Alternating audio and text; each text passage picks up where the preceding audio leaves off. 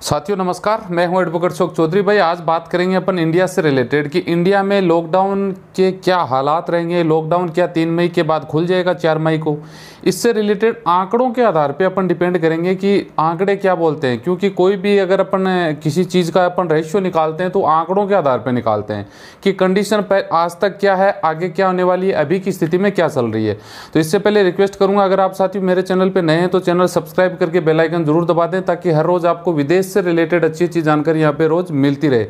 तो चलिए शुरुआत करते हैं साथियों। अभी आज की डेट में इंडिया में क्या माहौल चल रहा है, भारत का क्या माहौल चल रहा है, क्योंकि बहुत सारे करोड़ों लोग इंडिया के बाहर बैठे हैं, तो उनके लिए भी नॉलेजेबल वीडियो होगा। इंडिया में बैठे हैं उनके लिए भी जानकारी मिलनी बहुत ज़रूरी है मेरे हिसाब से। तो साथियों अभी कोरोना की बात करें इंडिया में तो 15,000 प्लस अभी तक कोरोना पॉजिटिव केस अभी तक हो चुके हैं आज की डेट तक। ठीक है साथियों, और उसमें से 488 लोगों की अब तक डेथ हो चुकी है ऑल ओवर इंडिया में। ठीक है, और 2000 प्लस अभी तक रिकवर हो चुके हैं इंडिया में। यह है कोरोना से रिलेटेड आंकड़ा।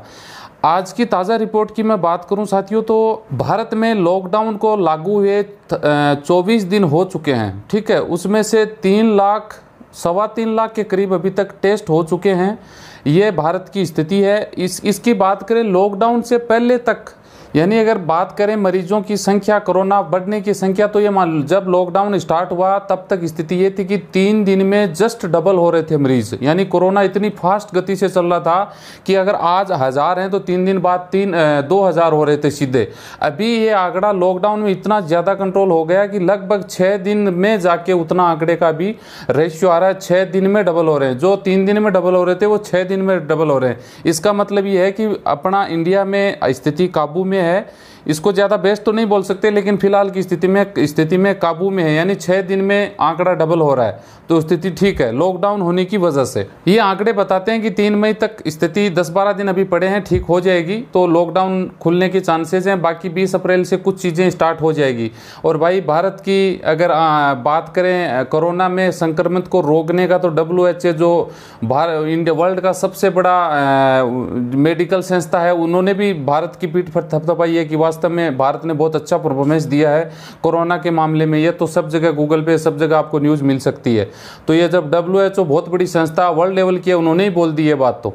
और भाई आपको पता है भारत ने अपनी रक्षा करने के साथ साथ कितने देशों को दवाई भेजी है, आप लोगों को पता होना चाहिए। ये भारत की ताकत है, ये हम लोगों की ताकत है। लोग नीचे कमेंट गलत करते हैं, सब भारत की सरकार चूतिया है, हम फंसे हैं, हमें निकालती नहीं है। लोग अपने स्वार्थ के पेटे अपने देश को गाली देते हैं, उनको शर्म नहीं आती। लेकिन सच्चाई ये है कि जब बड़े बड़े देश ने घुटने टेक दिए भारत के आगे दवाई मांगने के, अमेरिका, आपको पता है गूगल पे पड़ी है बातें, आपको मुझे बताने की सबूत देने की जरूरत नहीं है।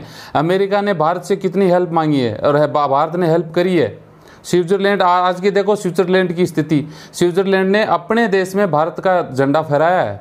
पहाड़ी जो वर्ल्ड की सबसे बड़ी पहाड़ी है 14,000 फुट ऊपर, वहाँ पे भारत का झंडा फहराया स्विट्जरलैंड ने। कितनी बड़ी बात है ये। रूस ने भारत को कितनी बार धन्यवाद दे चुका है। इजराइल, अमेरिका, यानी कितने देशों में मैं बताऊं कि भारत ने उनको भी हेल्प करी है अपना बचाव करते हुए। तो ये भारत की बहुत बड़ी उपलब्धि है। भारत एक उभरता हुआ देश है, हम लोगों के लिए बहुत अच्छी है, गर्व की बात है। शॉर्ट में मैं ये कहना चाह रहा हूँ कि 3 मई तक की पूरी संभावना है कि भारत में लॉकडाउन खुल जाएगा, 20 से भी स्टार्ट हो जाएगा। ये विदेश में आप जो लोग बैठे हो उनके लिए मैं जानकारी शेयर कर रहा हूँ, ताकि आपको तसल्ली रहे कि भाई ठीक है शुरुआत हो जाएगी, जो इंडिया में आने वाले हैं आ जाएंगे, जो वहाँ पर भी स्थिति ठीक हो जाएगी, वो मतलब दोबारा से रूटीन सिस्टम में चल जाएगा। तो भारत की कोरोना से रिलेटेड इंडिया की न्यूज़ थी, मैंने आप लोगों के साथ शेयर कर दी। वीडियो अच्छा लगे लाइक शेयर करें, कोई बात हो तो आप कमेंट करें, मैं आंसर देने की वीडियो के माध्यम से कोशिश करूंगा। चैनल सब्सक्राइब करके बेल आइकन जरूर दबा दें, ताकि हर रोज नए नए अपडेट आपको मिलते रहे। जय हिंद, वंदे।